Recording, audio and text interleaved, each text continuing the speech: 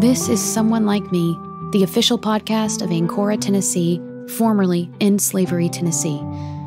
I'm your host, Leslie Eiler Thompson.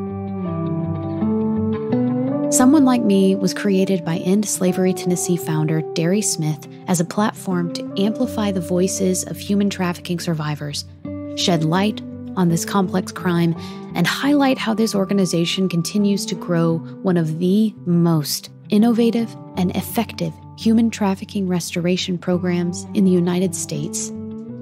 Someone Like Me provides an opportunity for survivors to tell their story without exposing their identities. This provides autonomy and the power of choice to the survivor throughout the creative process.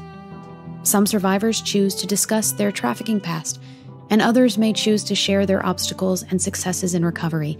These are all a part of the restoration journey. You'll also hear from program leaders about initiatives in this vital work and educate yourself as we dispel common myths around human trafficking.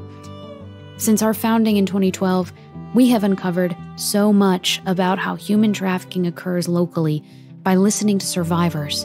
We've learned about the complexity of trauma, the nuance of exploitation, and its impact on survivors.